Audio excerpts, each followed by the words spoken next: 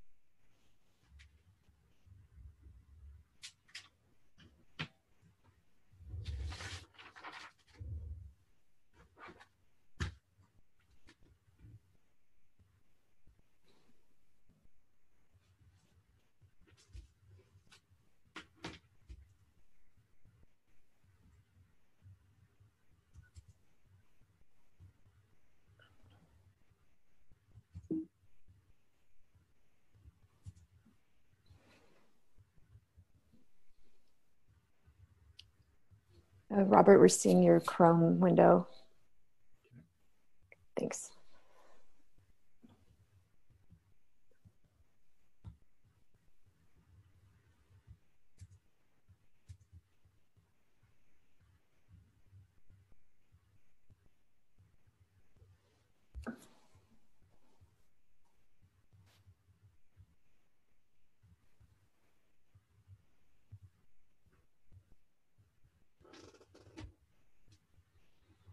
So another minute.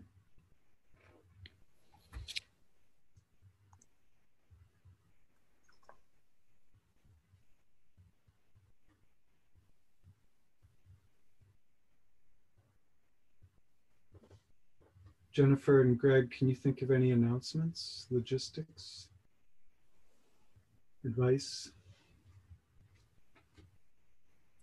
I don't think so. No, nothing comes to mind. Okay.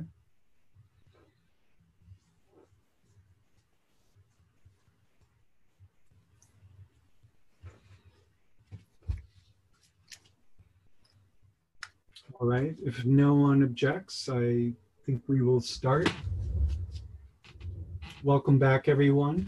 This is lecture 5 about the Metropolis and housing and the role that space plays in architecture and how to look at the history of architecture in a way that is revealed, where forces are revealed by looking specifically at the way space operates within and between the buildings that we produce.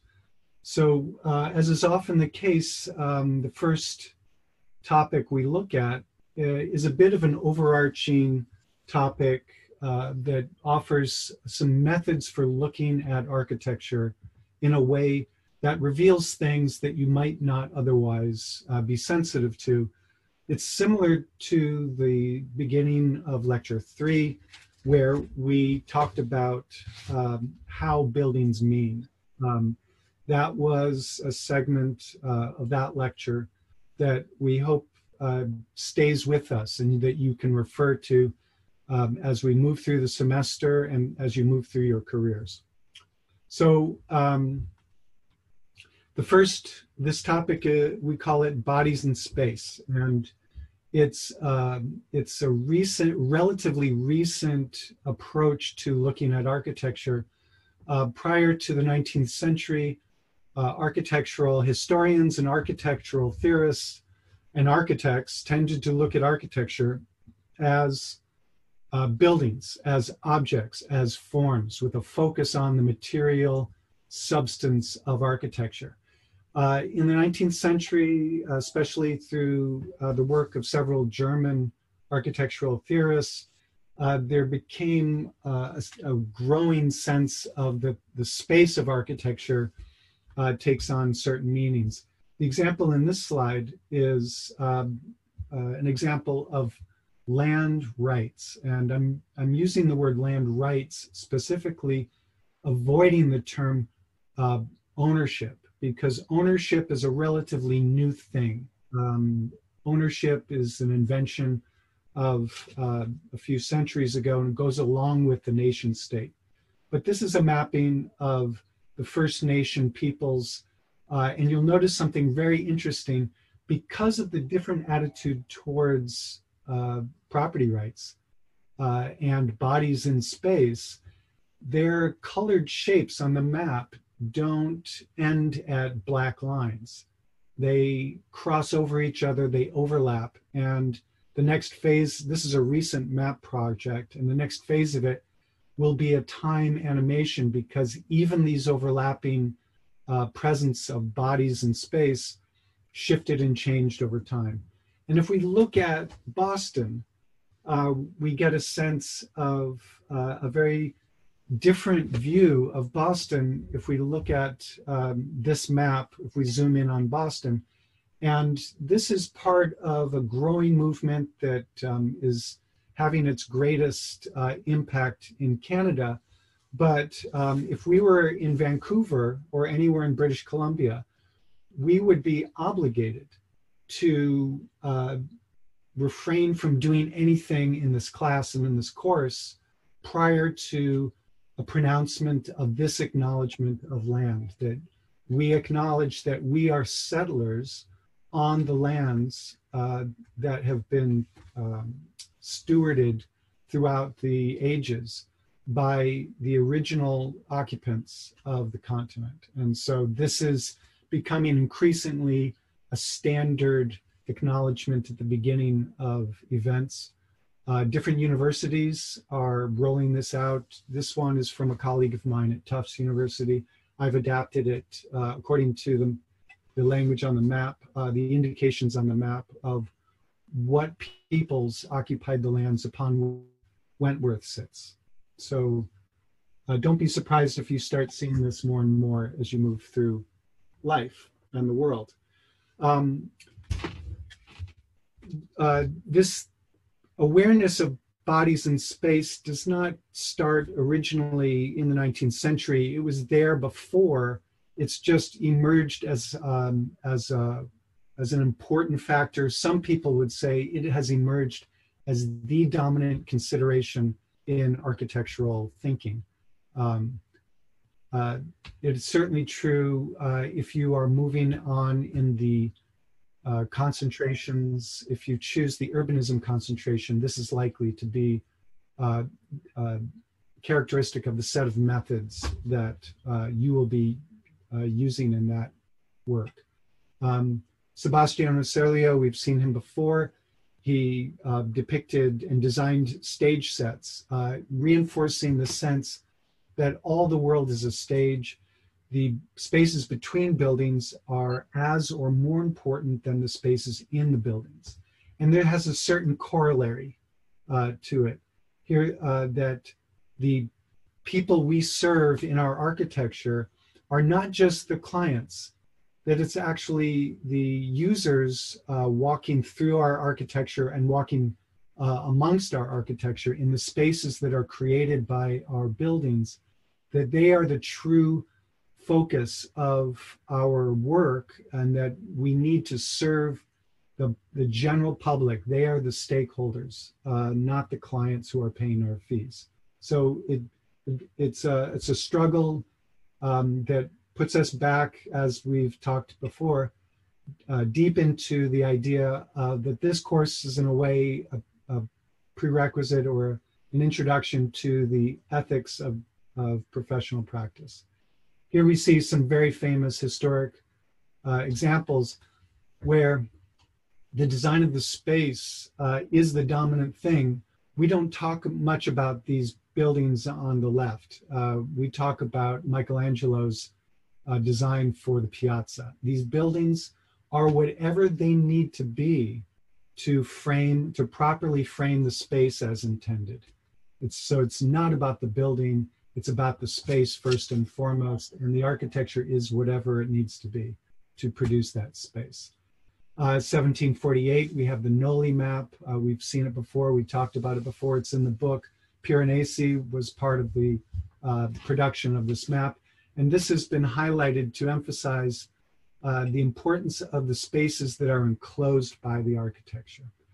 And more recently, in the 1990s, the single most famous and most influential architectural photographer working today, Iwan Ban, revolutionized the way we think and look at architecture by breaking two taboos. First, he showed the context, and even more dramatically, he brought people back into the architectural frame. And this is a quick little glimpse of some of his work. Every famous architect that you have ever seen, if you can picture a photograph of a famous piece of architecture in your mind, 90% of those photos were taken by Iwan Ban. And he talks about himself as a portrait photographer who is more interested in photographing people in architecturally powerful spaces. And so this is, in a way, the most extreme apotheosis we've seen thus far of how important spaces have become over the forms of architecture, and even more so, the people that occupy the spaces of architecture. And so here you see just a sample of some of his more recent photographs. Another thing, a lot of this lecture has been informed by my teaching of the Concentration Studies 1 course in the urbanism concentration. And I've asked advice in the revision of this lecture, especially in the wake of recent events. I've asked them, my former students that are moving into the senior year, I said, what advice do you have for me? What elements from the spring course in concentration studies do you think belongs in this lecture? And they really were strong supporters of this thing that I wrote on the whiteboard one day last spring. And they kept referring to it all semester long, that there's a relationship between architectural design, the project, and systems that operate in the larger structuring of our society, and cultures.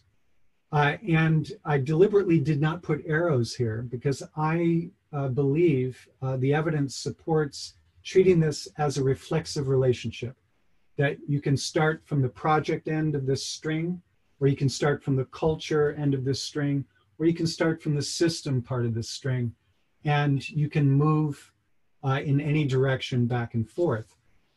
Typically in the thesis program, this plays out in a very powerful way, that students decide what culture do they want to change and what cultural aspect they want to have an impact on. And then they work back through the systems that govern our societies back to the project. And they design a project specifically with the purpose of having an impact on systemic forces. And on a good day, once you impact the system, you impact the culture, the larger cultural belief systems. Let's look at a non-subtle example of how this works in architecture. Let's look at slavery. So last August, the New York Times recognized an important landmark date, anniversary for the United States. They made the claim that 1776, for all its importance, is not as structurally at the core of who we are as a nation as August 1619, which is when the first slaves arrived. Now, the key aspect here as an architecture is that you define who is enslaved and who is the master by the space of this architecture. And so if you're above deck, you are the enslaver. If you're below deck, you are the enslaved. And the powerful quotation from the preamble to this New York Times work makes a really clear statement about how this group of people who may not have spoken the same language, they've never met each other before, but suddenly they're thrown together in a small space, an architectural system, and they are suddenly together. This is how race was constructed. They were made Black by those who believed themselves to be white. And a really crucial aspect of this about how architecture operates is throughout history, what we see oppressive systems or whatever system.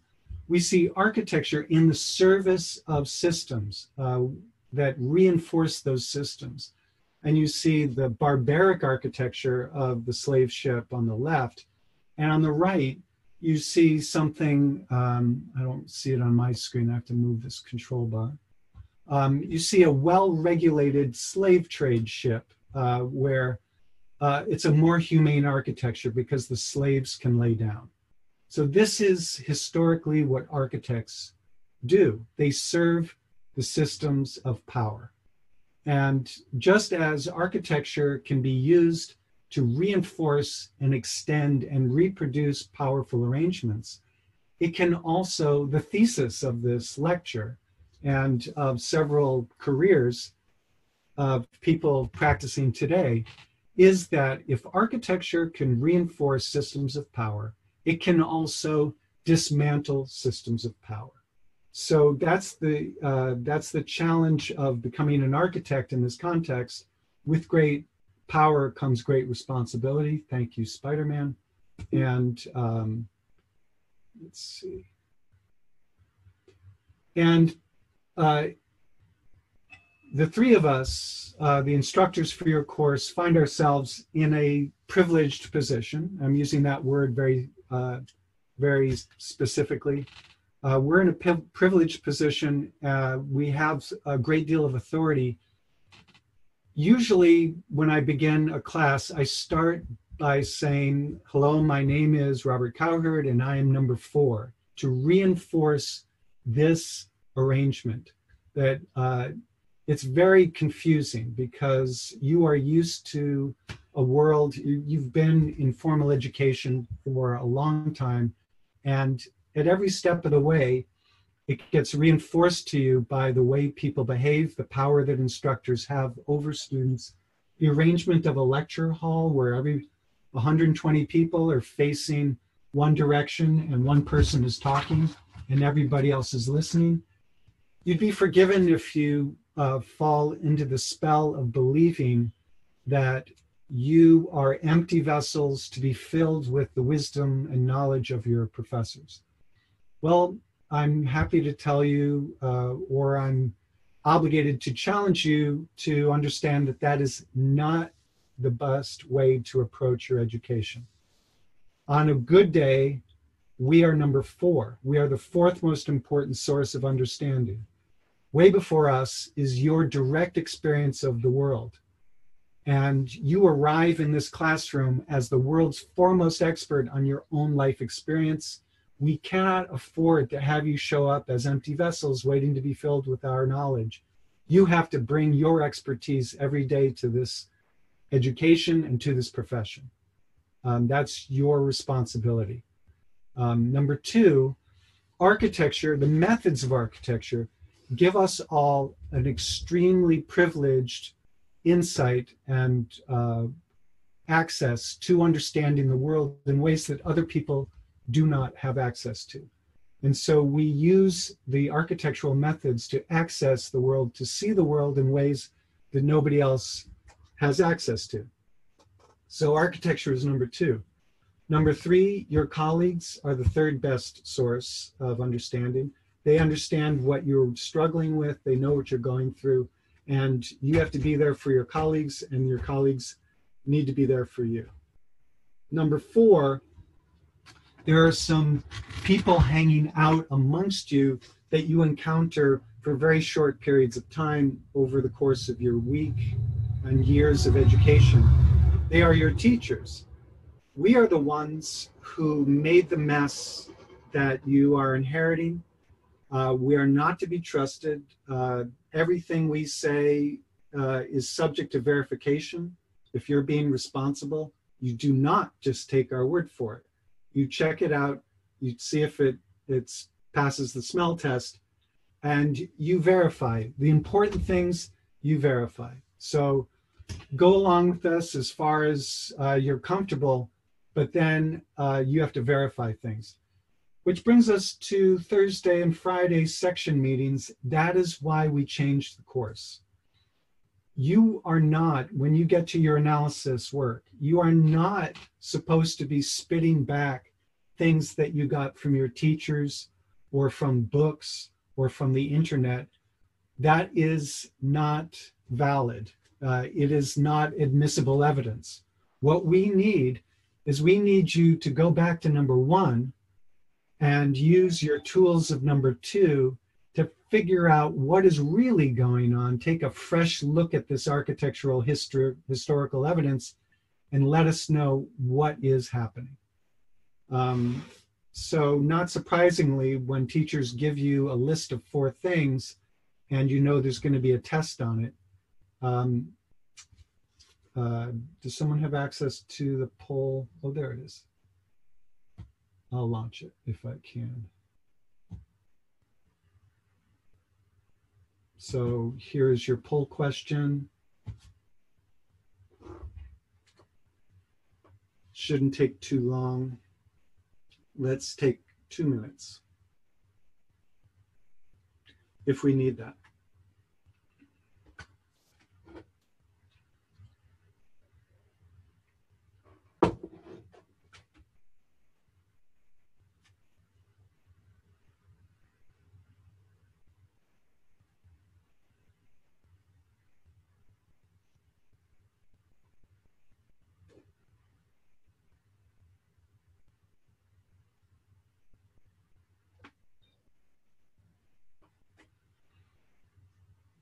It looks like the fastest poll ever, so I'm not going to give it the full time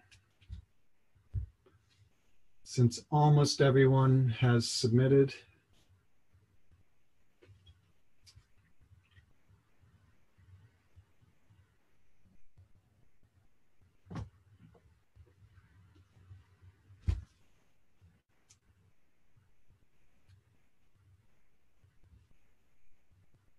Okay.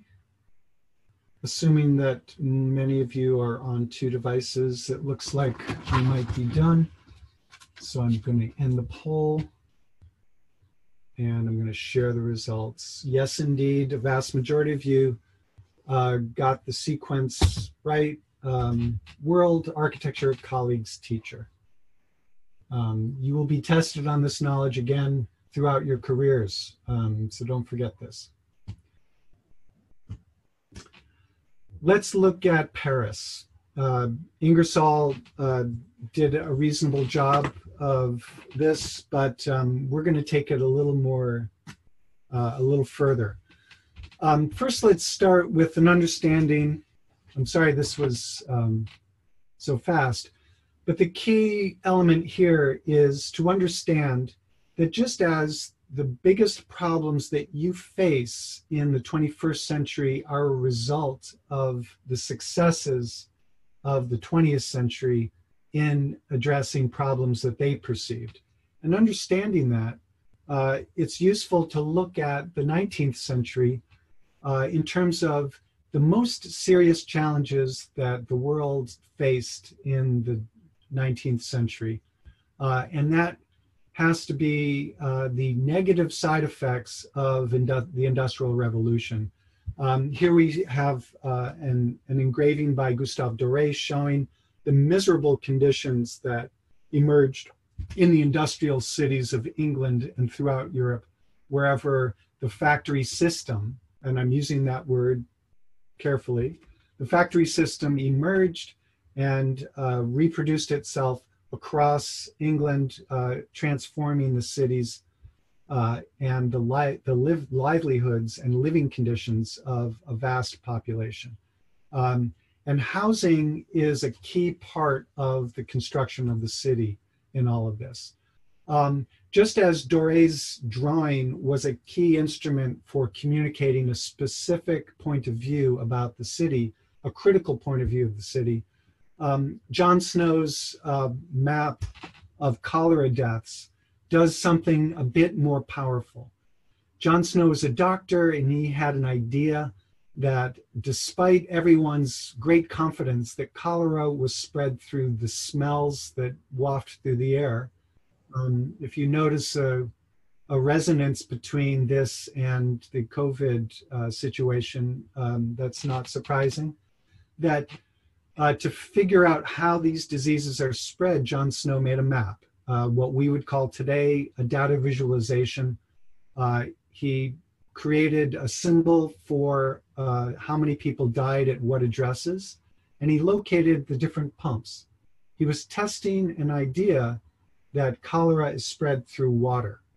And the evidence was very clear that the Broad Street pump, where the clusters of cholera deaths existed, was the source of the contagion. It took several decades before this became well understood and acted upon. Similarly, we have this drawing. Friedrich Engels wrote a damning piece. Friedrich Engels was a young son of a factory owner, and his father thought it would be good for young Friedrich to come learn the family business and become a supervisor in his factory in Manchester, England.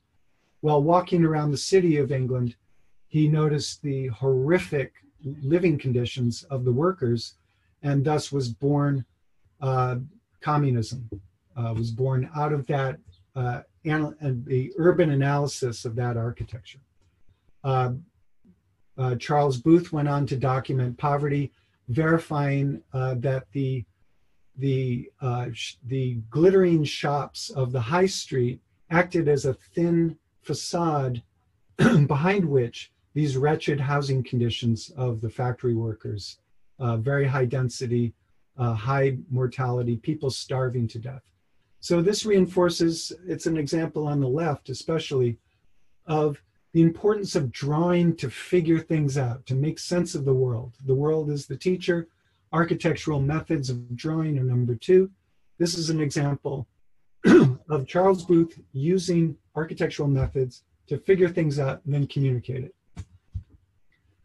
Photography came into being during the 19th century, and here you see Jacob Riis using his camera to figure out what's going on with the housing and working conditions of the people of the Lower East Side of Manhattan. The factory work was moved out of the factory into the tenement apartments. They're working near the windows where the light is better, and they're sleeping in the same very small 750 square foot apartments. I lived in one, so I know, when I was an architecture student. And they take shifts sleeping. So scarce was the sleeping quarters and so expensive that they took turns sleeping in these types of conditions. And the larger neighborhood, the impact of that was significant. If you saw Gangs of New York, the movie, it shows what those conditions were. And now we move to Paris. This was something that was true in New York, Chicago, in London, and we're going to turn to Paris for the rest of this segment to look at the horrific conditions, the protests that turned into armed rebellions multiple times in Paris, and what was done through the mechanisms of architecture to address it. And this is interesting that by 1870, the early photography was able to capture some of these scenes, the coffins, the barricades. If you've seen Les Miserables, the barricades, this is the period that Les Miserables depicts in the tumultuous transformation of Paris. So Napoleon Bonaparte's nephew, Napoleon III, is elected president in 1848, I think, and declares himself emperor and establishes the Second Empire. And then he commandeers extraordinary powers and hands it over to his right-hand man, Baron Georges Eugene Haussmann, who is the prefect of the Seine. Think of him as the head of public works. And he proceeds to transform Paris.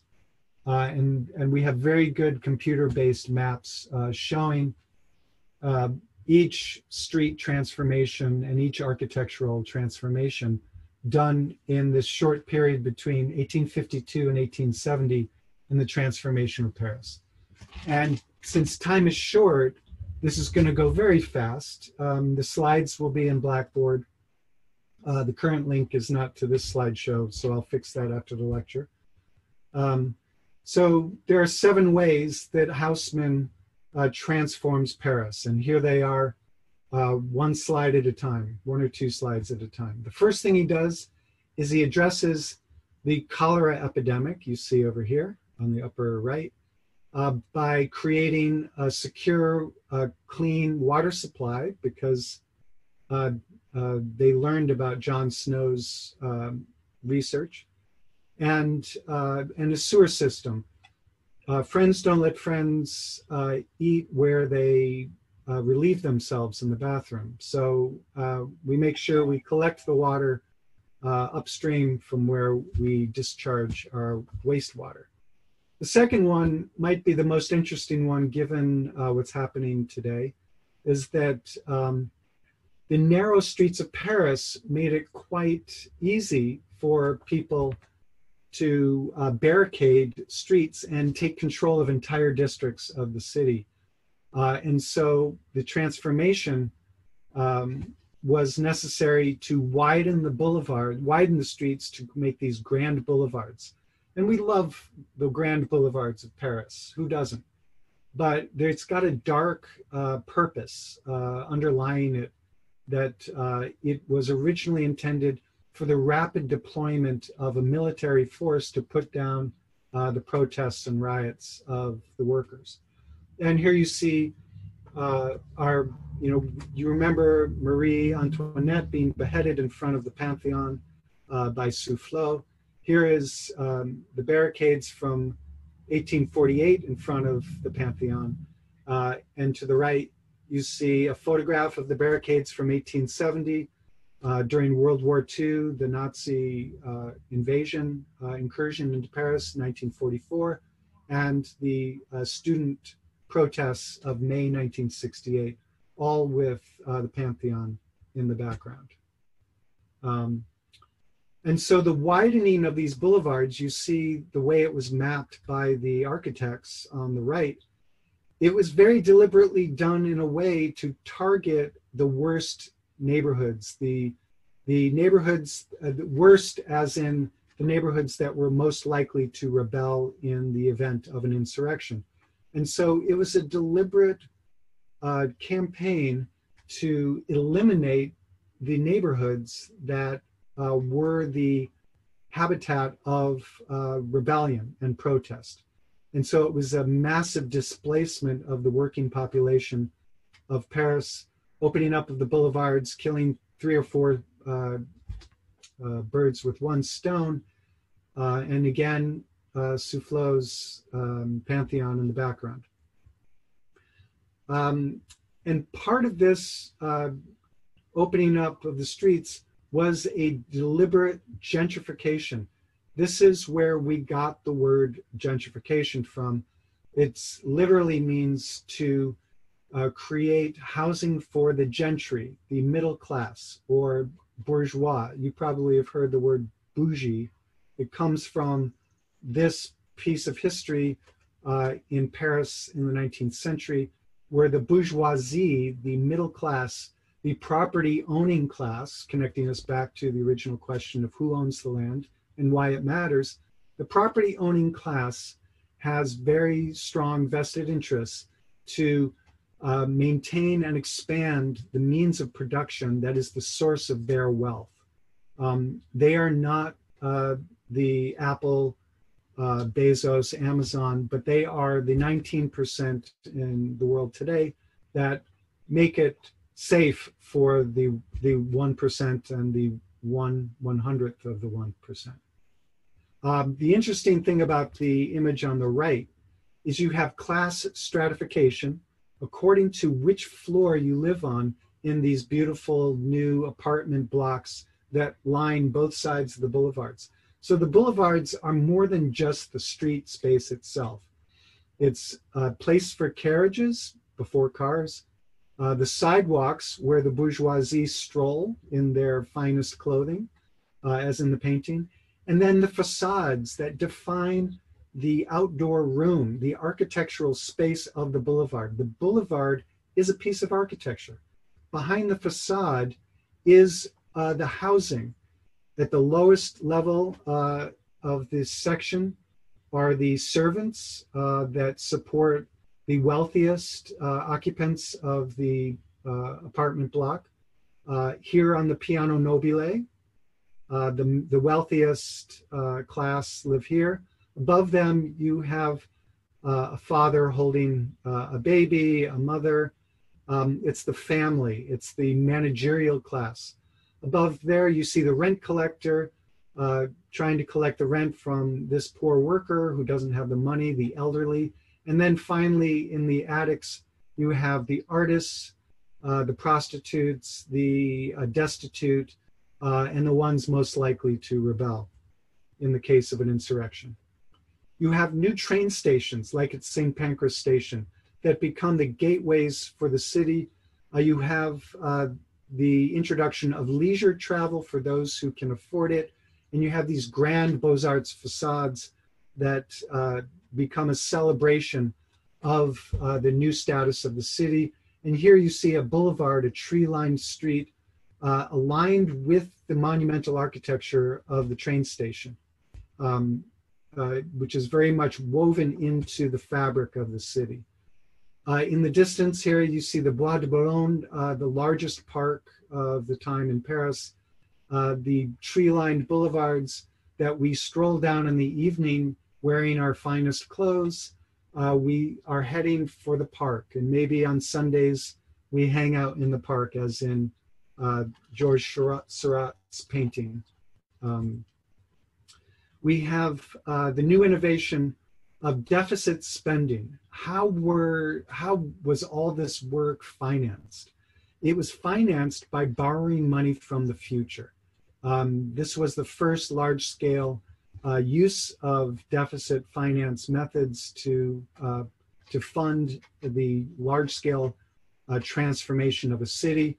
By annexing the surrounding villages, Paris came to control a much larger collection of real estate that it could use as collateral to borrow and float bonds. So this is a financial mechanism. The land becomes a financial mechanism for deploying vast fortunes that have a tendency to the present to accumulate in ever fewer hands. And finally, our favorite, because it is the most architectural of these, is the staging of grand monumental architecture at these newly created nodes in the fabric of the city. And so we have the plan for the Paris Opera. Where should we put the Paris Opera? We need to use it as the end point, the visual point at the end of the boulevard, to punctuate the space of Paris with these huge landmarks of architecture. So those are the 7 ways. These 7 modes of transformation of Paris had a huge impact immediately in cities around Europe and the world. Here we see the fields of fire surrounding the fortifications protecting Vienna from the Muslim hordes, the Ottoman Empire. With the invention of cannon, these walls were obsolete. There was no point. The cannons would obliterate these walls. So there was no point in having these walls. The walls are only as good as the fields of fire, the open fields beyond the walls. But now that the Ottoman had cannon, and then the Ottoman became valued trading partners to the merchants of Vienna, there was no more reason to maintain all of this military infrastructure. And so they used this cleared area to basically surround the ancient city of Vienna with a new fabric of Beaux-Arts architecture and grandiose monumental open spaces for the parading of bourgeois displays of class and to establish the identity of the nation state of Austria at this point. Many years later, there was an architect who complained and was very critical, claiming that these spaces were way too large. They lacked the human scale that people need. It should be considered a series of outdoor rooms, that the space of the city is an architecture, and to do the most that we can with the architecture of the city, we should be designing each of these squares, each of these streets as carefully as possible to create human-scaled spaces for the citizens of Vienna, not these monumental areas that were overscaled. A much more positive example that would seem to be acting on values similar to the ones espoused by Camillo Sitte is Ildefonso Cerda's plan for the transformation of Barcelona. So you see the ancient Roman settlement of Barcelona that with a few streets cut through, but there came a time in the 19th century when Barcelona also needed to expand dramatically. And so it did with this massive grid. And this is a really interesting example of how Cerda was looking at the scale of the human body in the architecture of the apartment in relationship to windows and open space in the interior of the block, and windows and the space of the boulevard. And that is what informed the design of the block from the small scale out. And then at the same time, he was also looking at the massive urban scale and designing inwardly towards the experience of the architecture at the human scale. And so we have a very interesting juxtaposition of, uh, of scales in a single design move, which is at the core of good urban design, good architecture and urbanism. So in a chat to your instructor,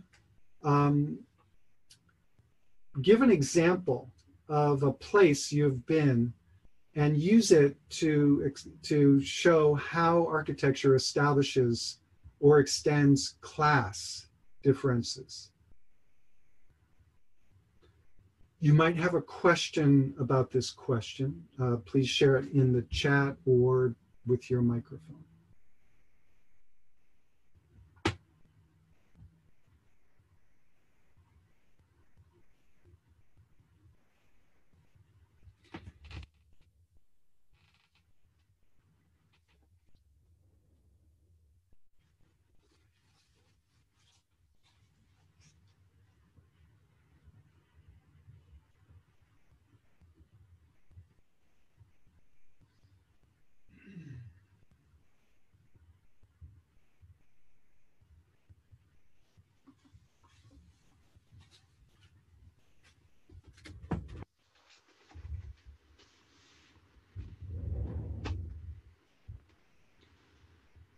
No questions about this question?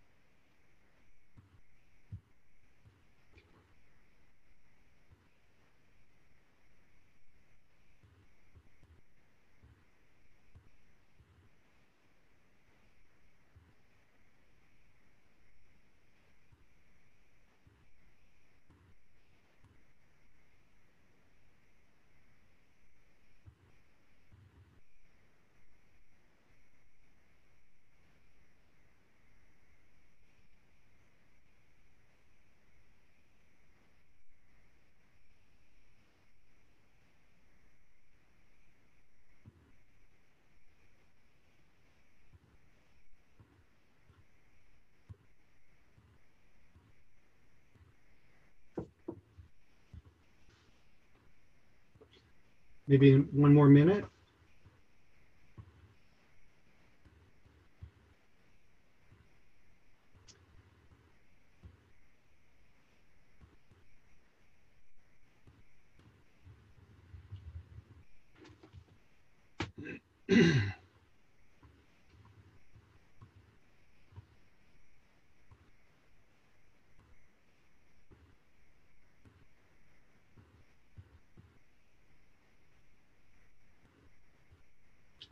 Okay, I'm seeing pretty much a full house.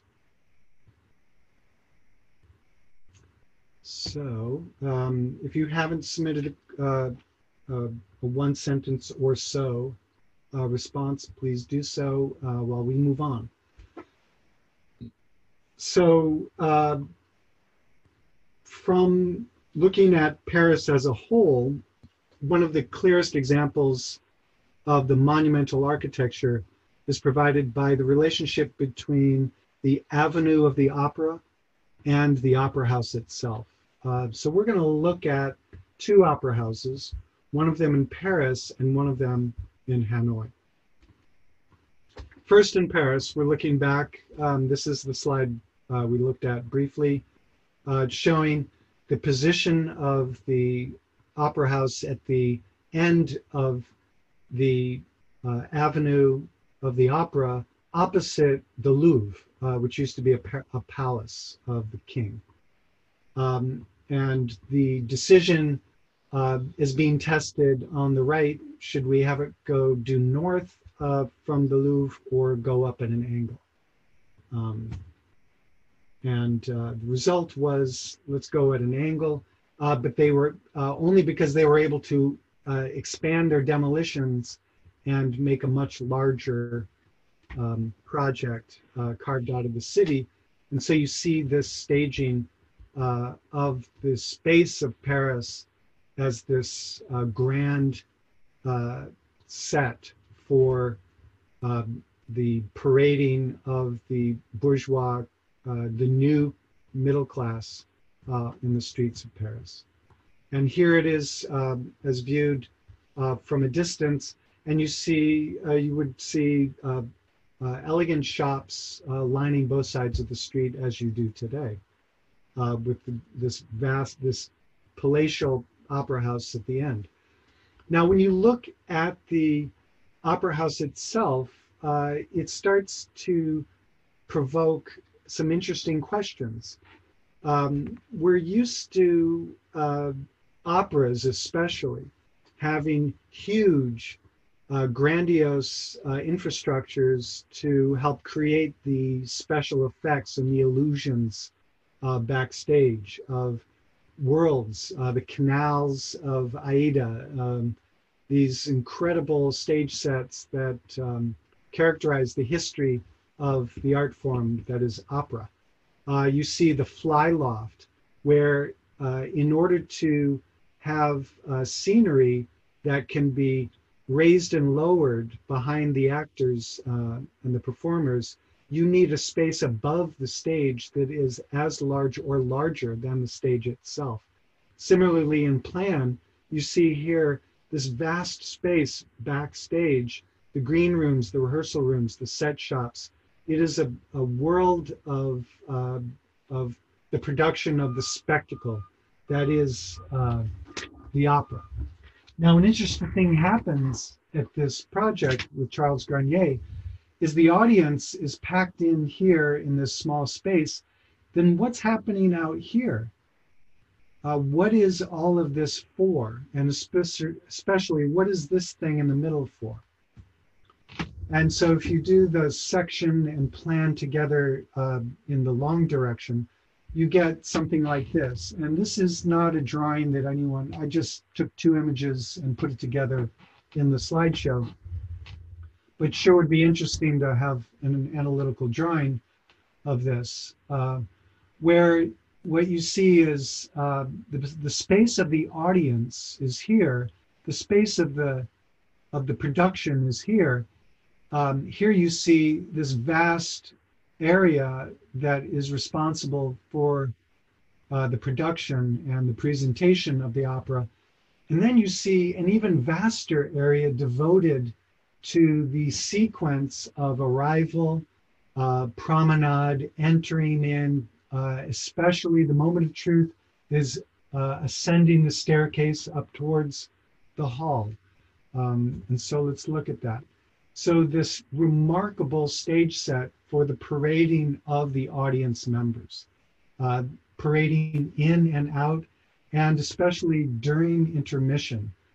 The show continues in the lobby during intermission, where the object of this ritual performance is to see other people wearing their finest clothes, with beautiful companions, to see who is with whom, and to be seen and to perform your status in a way that brings you up in the world as much as possible by who you associate with, how you display yourself, your human body, and in what spaces you display your body. So this is a very powerful and charged space within which bodies are ornamented and put on display. And the display continues out on the street. This is an analytical drawing produced several years ago in the urbanism concentration that shows the section not just through the opera house, through the audience hall, through the staircase, through the lobbies, the entryway, the main portico, the stairway, the plaza in front, right down the space of the boulevard. So here you see an example of an architectural method of analysis where it very specifically treats the space of the city as a piece of architecture. The architecture does not end at the building. the architecture has left the building. The architecture doesn't end where the air conditioning ends in your projects. The architecture extends into the site, the setting, the city, the space of society. And so the parade down the boulevard would be part of the ritual performance of class construction and class privilege, not just inside the opera hall, but in the space of the city itself. And the architecture of this opera house did another thing. It established an identity, a stylistic identity. You might hear of the Second Empire style. This is it. This is it. I don't know if you know any presidents who love gold and Baroque ornamentation, but this is their style, the Second Empire. It's a Beaux-Arts eclecticism that we are talking about. We're reading about it in the Ingersoll. It's this part of the course, where the stripped down classicism that we were looking at with Soufflot, etc., is now being reversed, and there's a reintroduction of the Baroque onto those empty spaces where the stripped down classicism had left empty. The cornice lines are now populated with figures. Every one of these figures is an identifiable player, persona in Greek mythology and French national history. And so it's a very complex staging of symbols and icons. And the show on the inside is even more opulent and over the top than what's happening on the outside. This is what Emperor Napoleon used to establish his identity as a ruler and the identity of the nation state of France at this time.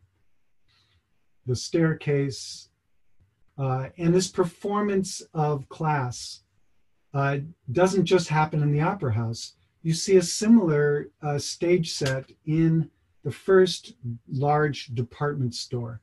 Thus was born the practice of going to the mall in order to hang out with people, see people, be seen, go do a little shopping, but probably not that much. This is a moment where going to the mall is part of the ritual enactment of class status. And you see the invention of this new building type, which is the large department store.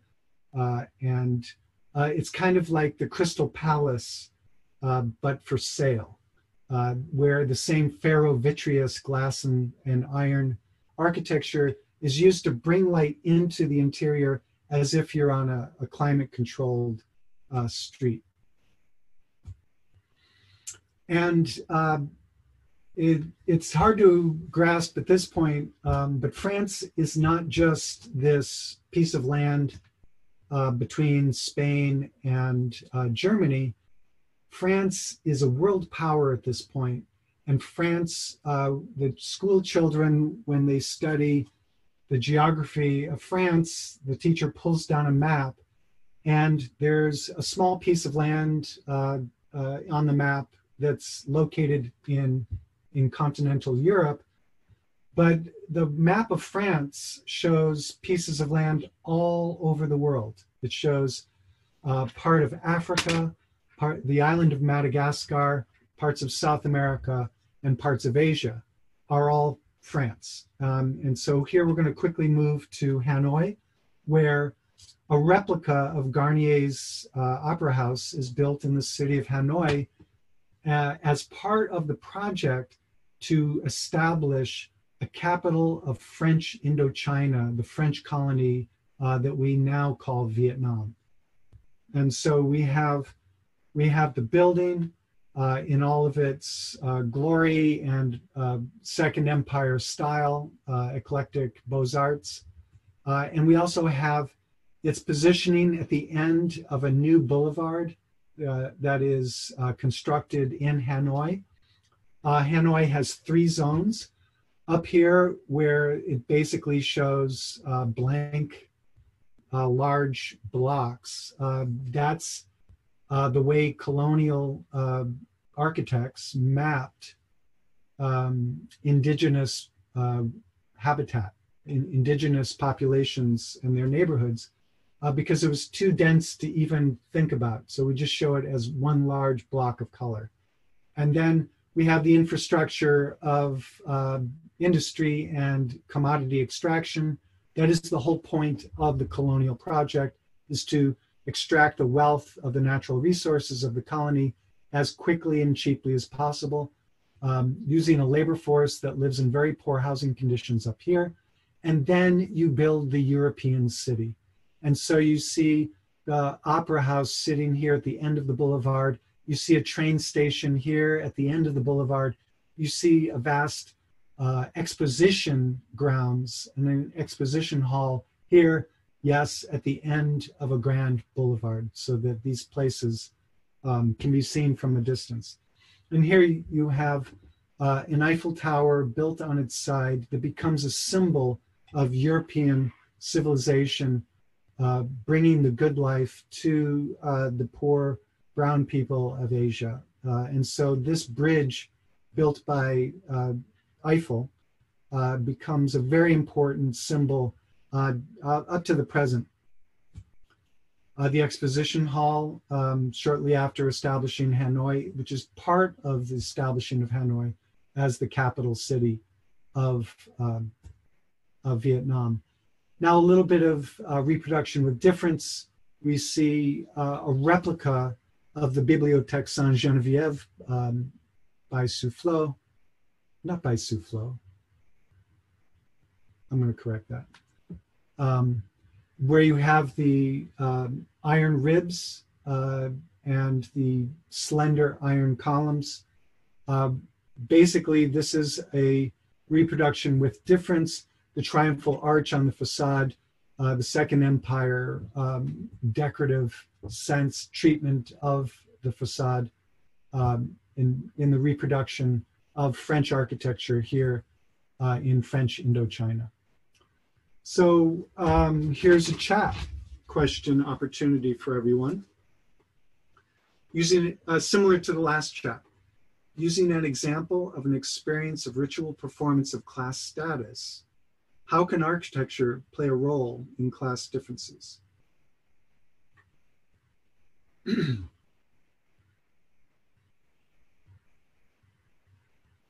If you have a question about this question, you can turn on your mic or share it in the chat.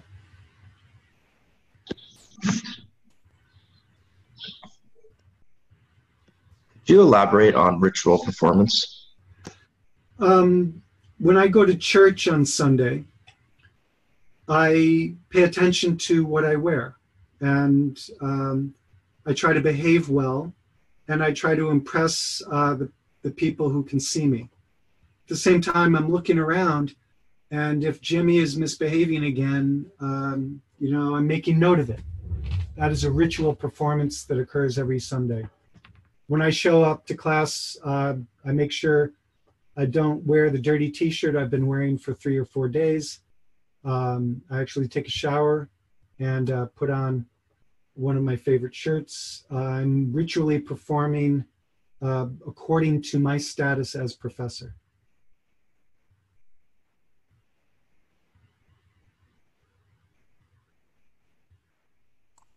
So I'm confused because it's asking two things at the same time. It's asking, how does ritual performance show class, and how does architecture play a role in class differences? Good point. I would state it as using as an example, what is the role of architecture in the ritual performance of class? Thank you. Much better. Show us. Missouri rules. Show us how architecture plays a role in the ritual performance of class.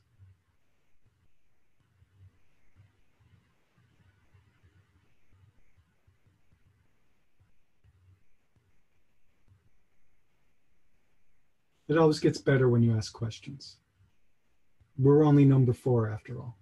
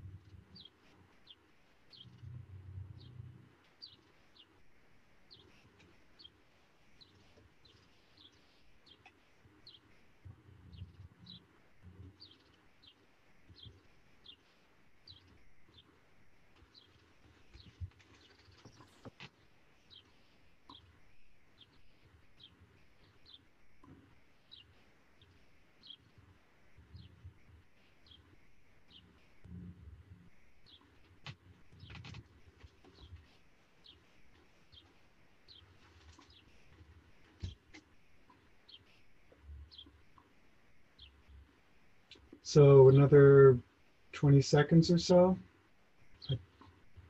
I have more responses than I have students, so I think, is it looking good on your end, Jennifer and Greg? Yeah, it's looking pretty good. Yeah, I got the count, but I think just as a quick glance, it looks good. Yeah. Okay, thank you, everyone. You can continue, if you haven't submitted yet, you can, as we move on.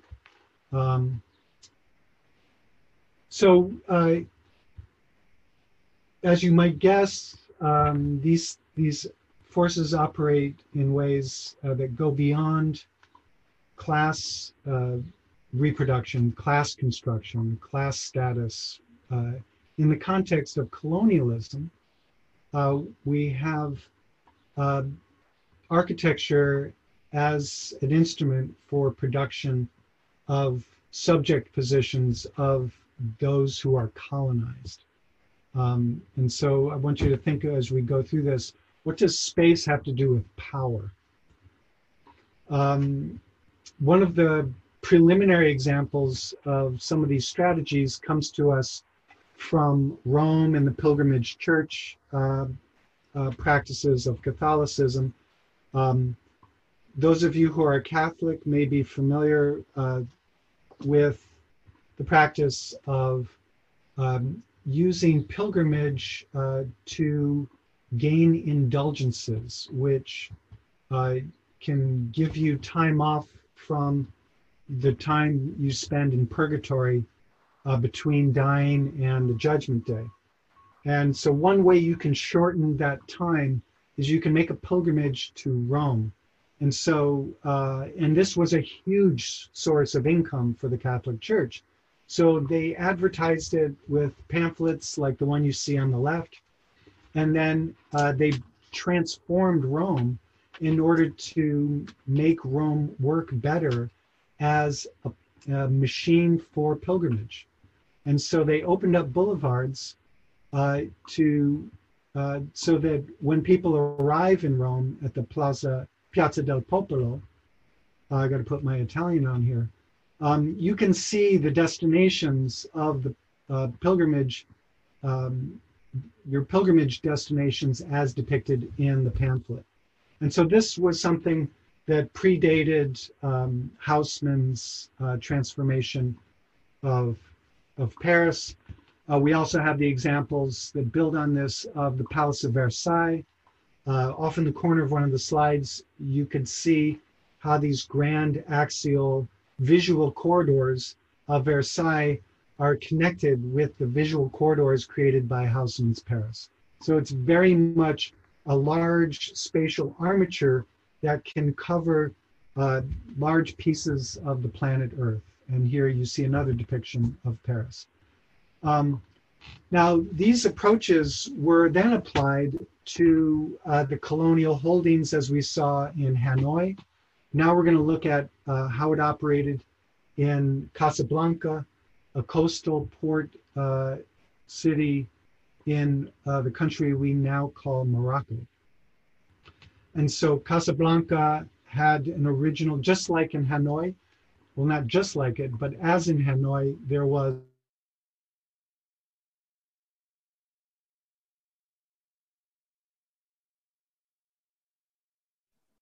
Robert?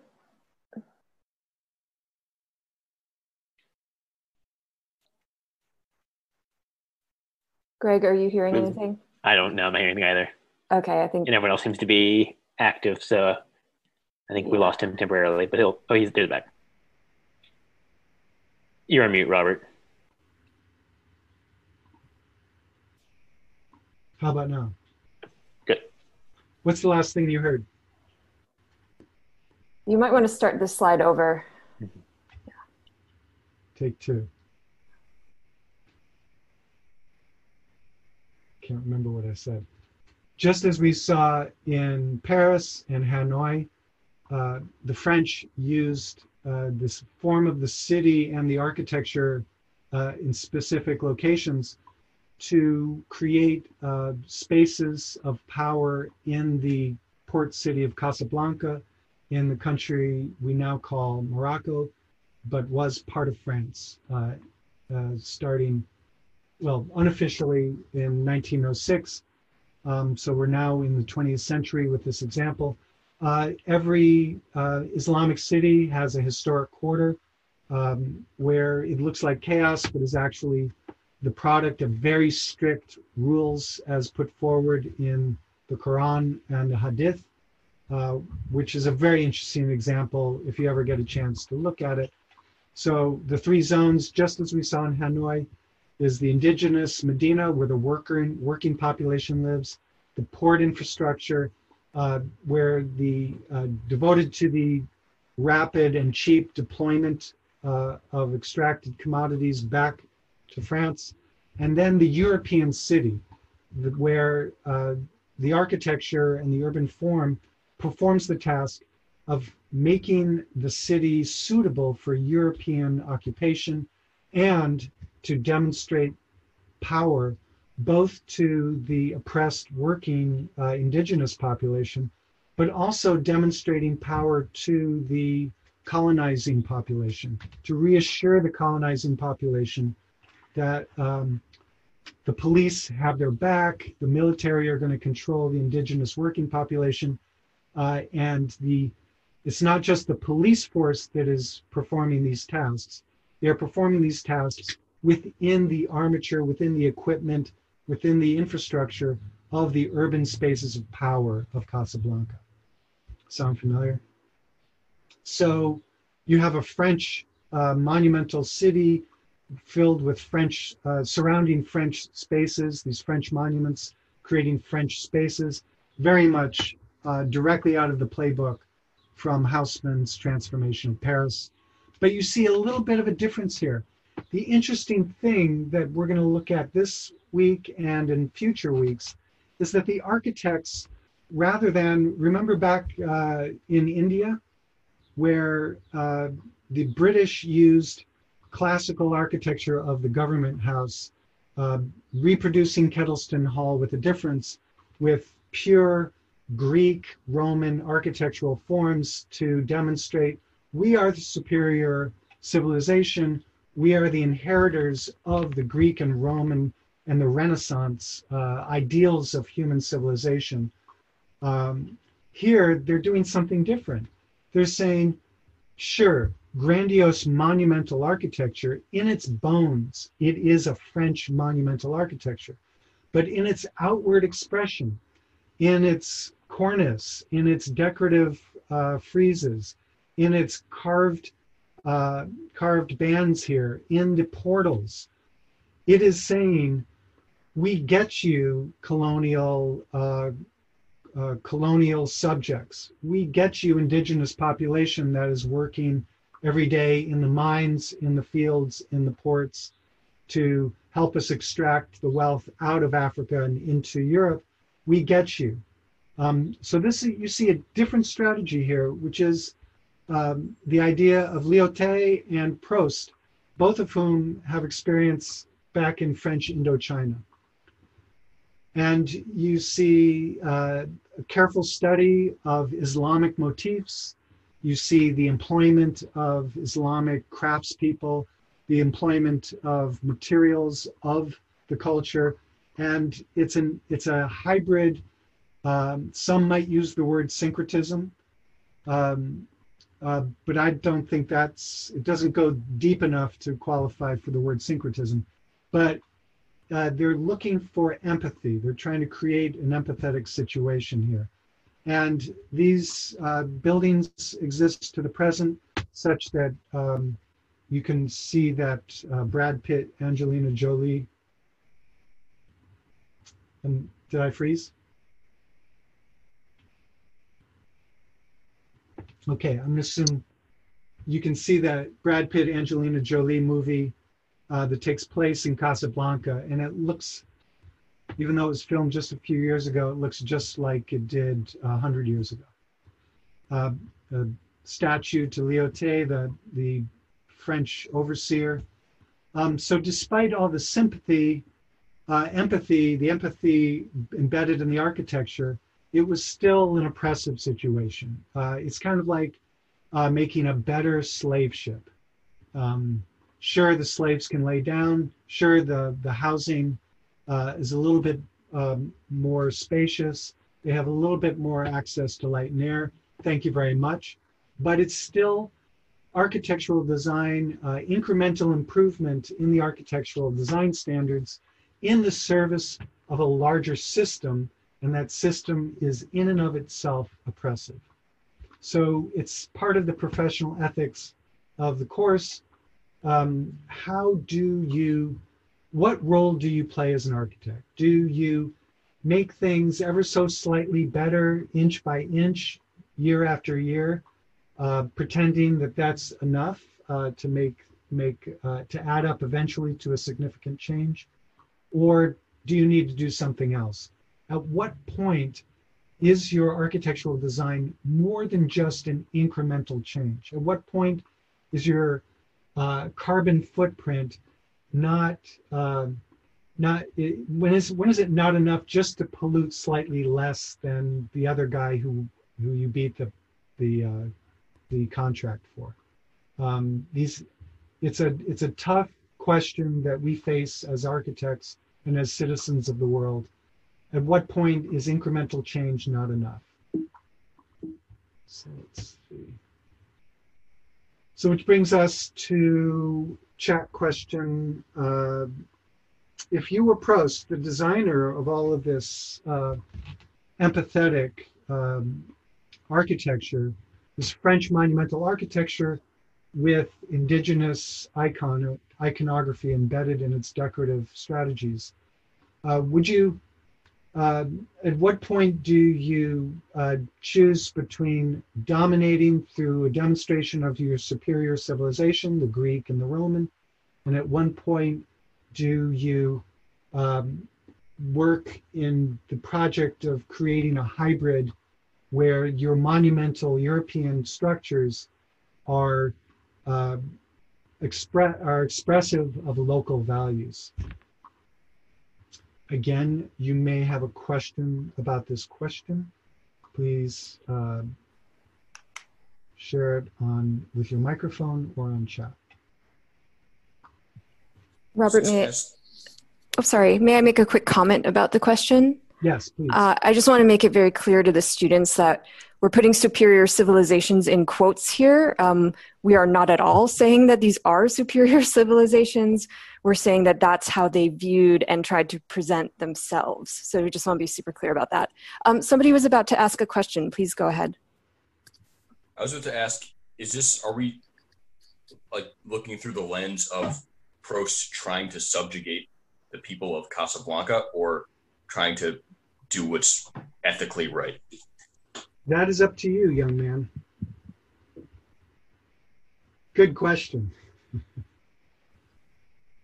So does that mean we're pretending to be him and sort of inputting our personal opinion into the question? My suggestion is to be clear whose position, what position you're taking. You could say, because I'm Proust and I'm part of the colonial administration, and I've devoted my entire life to greasing the wheels of the machinery of repression, I would do this, right? You might do that. Or you might say, even at the time, Proust should have known better and he should have rejected both of these options. Oops, I'm leading the witness.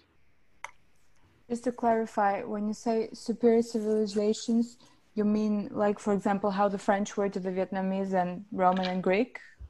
It's more specific than that. The examples we're showing is throughout history, the values of the Parthenon, the Greek architecture, is continuously rolled out as a symbol of the highest aspirations of the human civilization, again in quotes.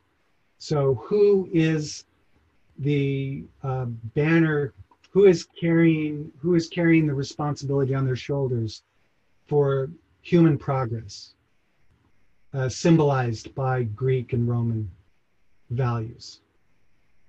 Does that help?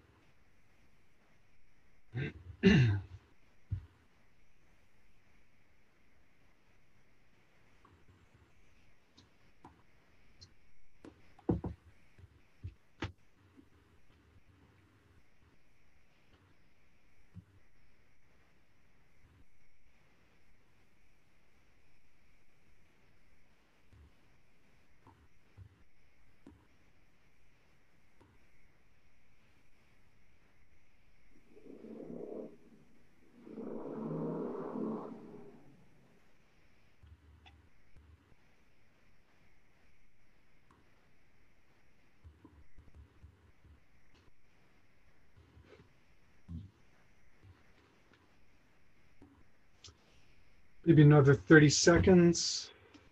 I actually have a number of students who still need to answer. Maybe another minute or two. Sure. We talked a lot about the questions. So. Yeah.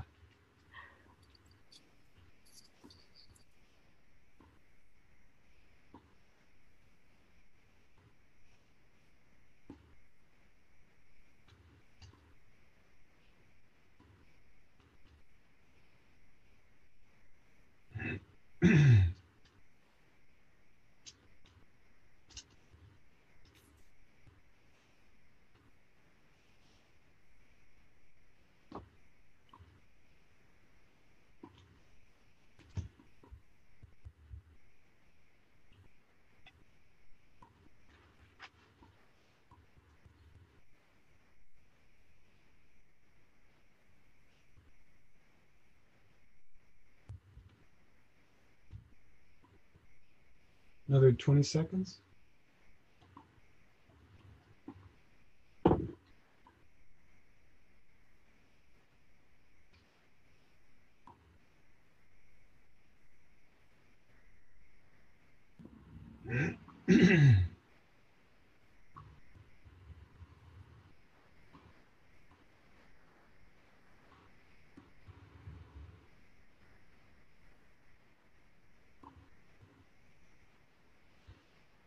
Is that good? Sorry, I lost count.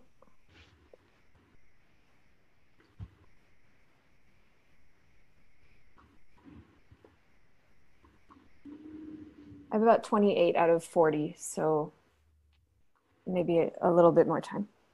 Okay. Yeah, I think I'm at about 30, 31 right now.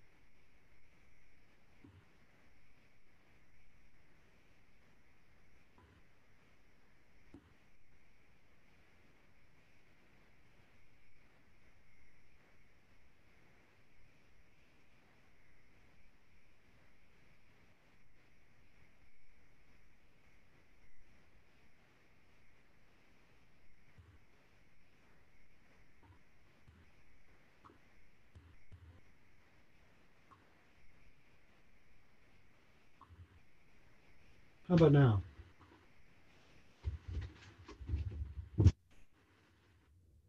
I still have just a few students, so maybe if they want to wrap up their thoughts, but I know you have another section to get to. So Yeah.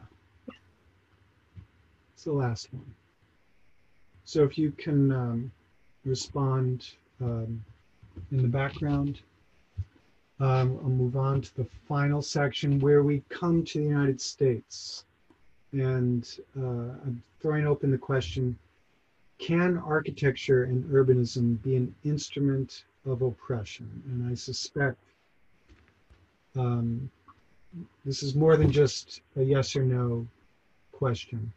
It's really a question of how can you tell, and what can you do about it?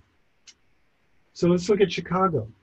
Back in the United States, where we started with the first slaves arriving in 1619, 401.5 years ago.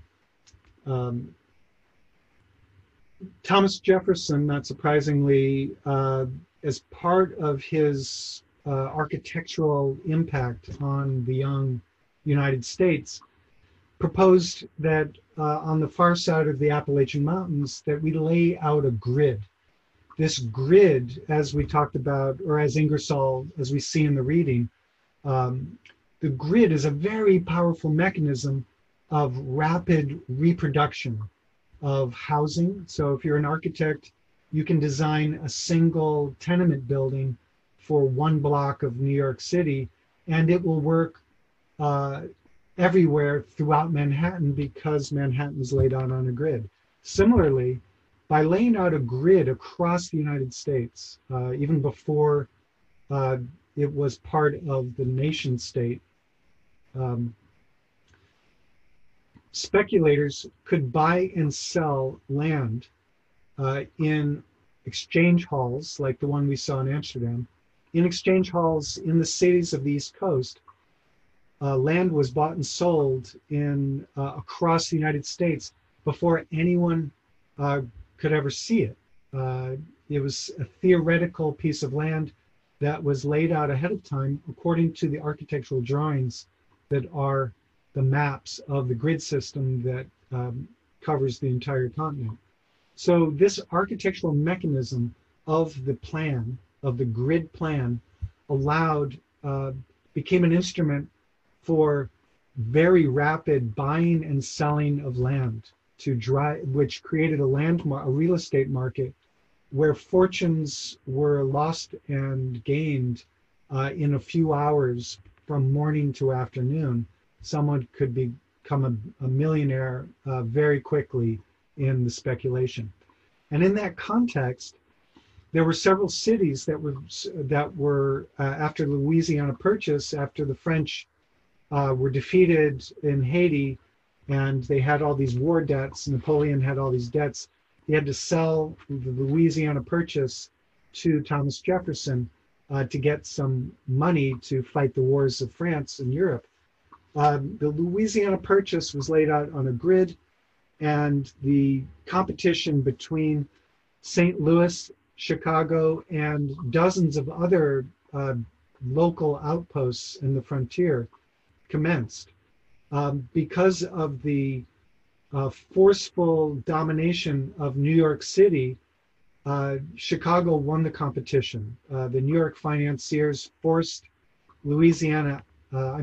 Louis out of the running and established Chicago with the primary hub of extraction. And you'll notice it's a similar language to what we saw in Hanoi and in Casablanca. Chicago became, for all intents and purposes, the equivalent of a colonial outpost whose primary purpose was the rapid, large-scale extraction of raw materials as quickly as possible for the least amount of money. And the two key ingredients in that was land and labor. And the land is controlled by the grid system that stretches across. Finance was produced by the way that grid system allowed speculation. And later the railroads were financed through a similar mechanism. And then the labor concentrated in Chicago. We'll look at the housing.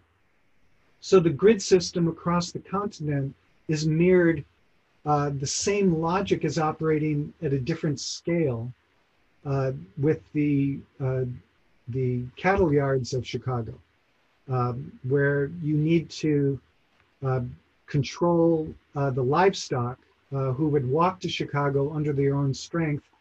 And then here you see the pigs. Sorry for the goriness of this, but the pigs would walk just as the cattle would walk to Chicago under their own power, so that it was cheaper to transport them for the slaughter. The pigs would walk to the top of the slaughterhouse, and from the third floor, they would be chained to this wheel, and then their throats slit, and the weight of the carcass would drive the wheel and turn the chains and create the power source for the slaughterhouse. So it was a stinky, smelly, dirty, horrific business of commodity extraction. The refrigerated rail car put the local butchers in towns around the United States out of business, and Chicago became the butcher shop of the country. As Chicago became more and more wealthy, they wanted to stake a claim at being more than just a slaughterhouse, a city of death. And so they hired architects to put this fancy gateway, again using Beaux-Arts strategies, this fancy gateway on the stockyards of Chicago to give it a little bit of dignity and class. At the 100th anniversary of the establishment of the United States, Europe started to look over at the United States and say, wow, there's a lot of wealth happening here. There's a lot happening. It's a land of opportunity. And Chicago, as we saw in the rise of skyscrapers, the wealth of Chicago made it a place, made it a candidate for a renaissance of culture. And so Chicago established itself in part through its architecture as an American Renaissance. Just as we were talking about how Greek and Roman values as embedded in the architecture became important vehicles for claims to being the standard bearer of civilization, of human civilization, and in this case of Western civilization. And so 1876, the centennial of the establishment of the United States. Fast forward to 1893, where you have the 400-year anniversary of Columbus of European arrival in the United States. As a positive thing, it was considered worthy of celebration. And so they staged the World Columbian Exposition in 1893 in Chicago. And a Boston architect, Daniel Burnham, was put in charge of the design and layout of the exposition. And so he used a Beaux-Arts style of architecture. They invited all of the top architects of the United States to contribute their designs for this incredible exposition, which had an enormous impact on the identity of the United States. Just as we saw architecture and urban form deployed as a strategy for establishing the identity of the nation state, you see it again here in the Columbian Exposition. And the setting and the architecture gave it the name the White City. The last time we saw the White City was when the British established the town, their European town in Madras, India. They built an architecture of classical proportions and expression, and they called it the White City. They drew a line, and on the other side of that line was the Black City. And so you have this very explicit white-black segregation of cities in the context of colonial India.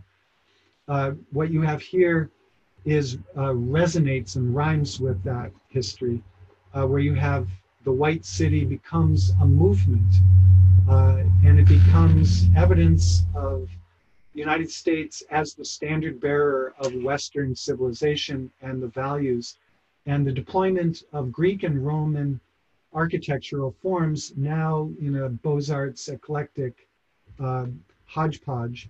And Daniel Burnham goes on from the great success of the World Columbian Exposition of 1893 to produce a plan for the city of Chicago with a lot of the same strategies that we saw in Haussmann's Paris.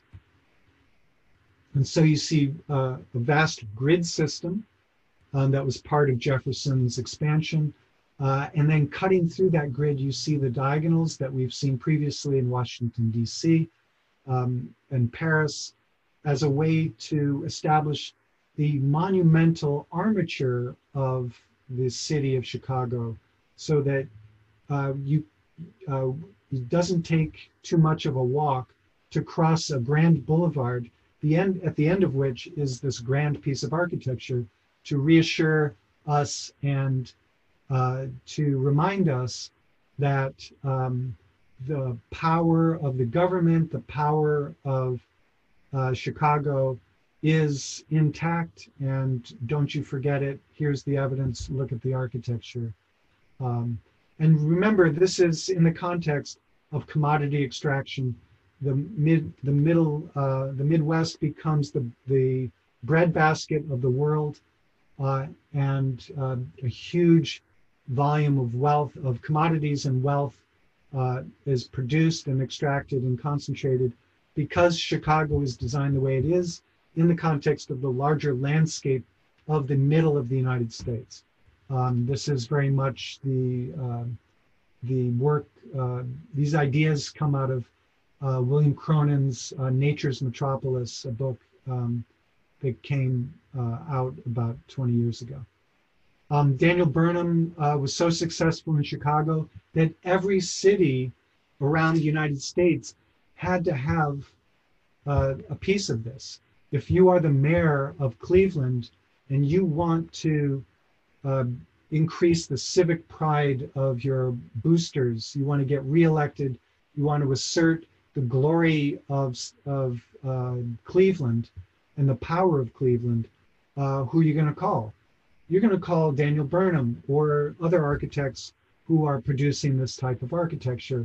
Not all of this was built, very little of it was built. The Civic Center on Van Ness, I think that's where it is right there. Am I getting it right, Jennifer? That's the Civic Center on Van Ness, right? Yeah, that's it, right there. So this was built in Washington, D.C., where you see these images from. And here's Cleveland, where you see a city beautiful. This goes on to become known as the City Beautiful movement. And it's the use of architecture in the Beaux-Arts style to create the stage set around which civic space, monumental civic space, can be created for the performance of 4th of July festivals, but the ritual performance of power in the service of a civic attitude towards being a resident of Cleveland in this case, and a citizen of the United States. And so this was something that swept across the country and beyond. Daniel Burnham designed a civic center for Manila in the Philippines when it was a colony of the United States. Yes, the United States have had colonies. And here you see a depiction of a similar strategy at work in the British colonial capital of New Delhi, which will be seen in future weeks as well. Now, Chicago, while we're on the topic of Chicago, Chicago also has a long history in terms of this question of the white city as distinct from the black city. Racial segregation in the United States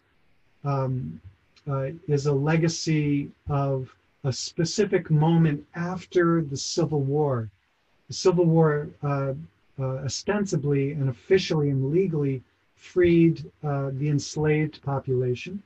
And for a short decade or so of the period we call Reconstruction, the citizens, the previously enslaved citizens of the United States enjoyed a relatively active engagement.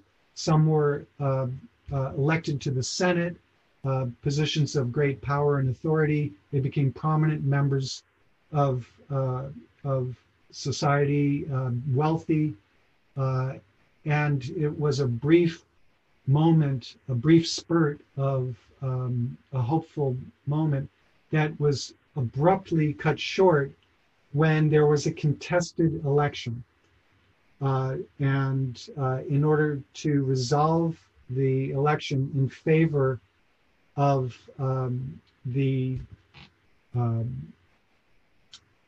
there was a deal that was cut that basically the federal government, in order to resolve the election, had to withdraw the troops of the United States from the southern states, the former Confederate states. And that was the birth of the Jim Crow South. It was slavery brought back in by another name. And in the context of Jim Crow United States that lasted from 1872 until 1965, that's the period of the Jim Crow United States. There's a practice called redlining, where it was illegal for any federally guaranteed lending institution, any bank, to give a loan to a homeowner who lived in certain neighborhoods. So the term is called redlining, but it's actually, it's not red lines, it's red zones on the banking maps. There are some neighborhoods where banks were allowed to lend money and some neighborhoods where they were not allowed to lend money. And if I asked you to guess, I suspect you would know. What's the difference between the neighborhoods that are colored red and the neighborhoods that are colored green? There's only one in this map. But let's look at Boston. So Boston, back in the day, this is the red line map of Boston that tells us where there are black populations living in the neighborhood. And so by law, banks were not allowed to lend money to homes in the red zones. And as a secondary impact of that is if someone had a house for sale in a green zone, like in Brookline or some of the wealthier neighborhoods of Boston, if they attempted to sell their home to a black family, the neighbors would step in and stop it. And so this book that came out in 2017 by Richard Rothstein makes the case that when reparations happen in the United States, it will be because of people like Richard Rothstein who take the Supreme Court at its word. The Supreme Court has ruled that if non-white populations prefer to live in certain neighborhoods and so choose to live in certain places as a matter of consumer choice, then there is no grounds for reparations. There's no legal liability by the United States of America. In order to have legal liability for the US government to pay reparations for the centuries of oppression, you would have to prove that the mechanisms of the government of the United States were responsible for the difference in or limiting the opportunities for non-white families. Richard Rothstein takes redlining and makes a very clear case that the banking regulations as directed, as put in place by U.S. federal lending practices, constitutes a legal limitation on where some U.S. citizens are able to live and where they cannot live.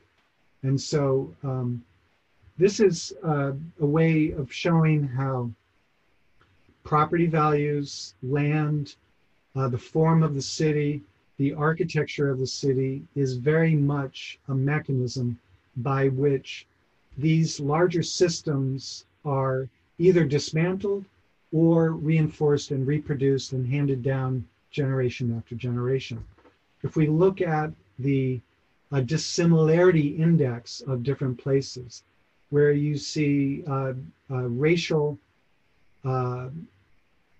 identity identified in different colors, you see extreme concentrations according to race. Is this a coincidence? Is this a matter of consumer choice? Or is it a matter of systemic structures that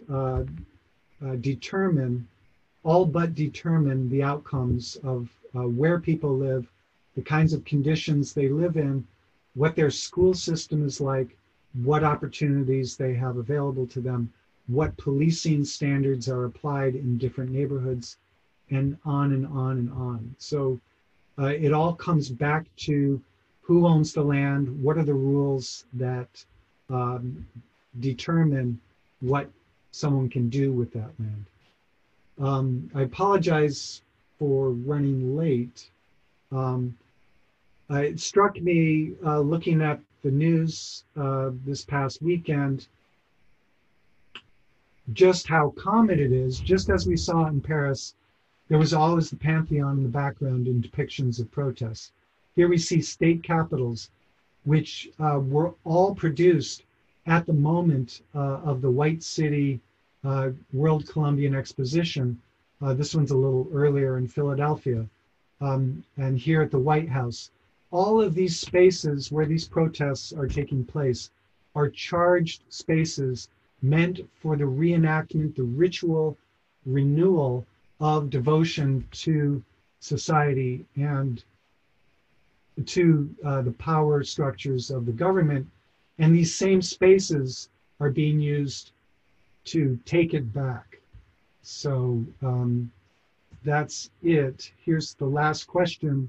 It's the same question you got last time in a different context, I hope.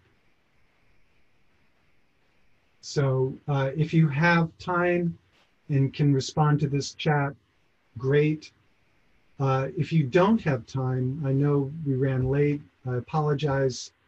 This is not something that we will hold you responsible for, but we do hope you find this to be an interesting question set in the perspective of this history presented using these methods of analysis. So this is an optional chat question. If you can stay, great. If you cannot, thank you very much. We will see you in section. If you have a question about the question, please ask it in the chat or using your microphone. Thank you, everyone.